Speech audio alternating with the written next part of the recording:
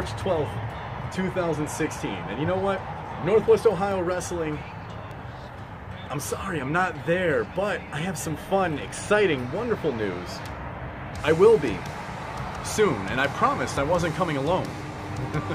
See, let me introduce the president and vice president of the IndyCar Mafia, Eric Amanon and Thomas Brewington. How you doing?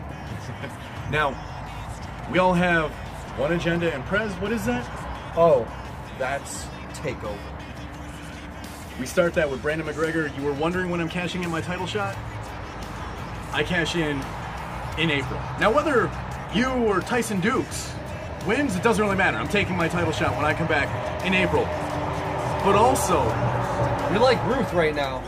Calling a shot. Also, calling your shot. I am. Also, to get this title shot, I had to beat the King of Dayton, Dave Chris. Cool guy.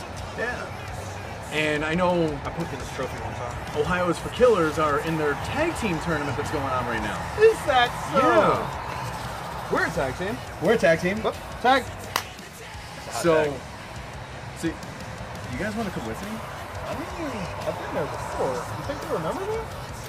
They're gonna. I've never had the opportunity, but I like making problems for people.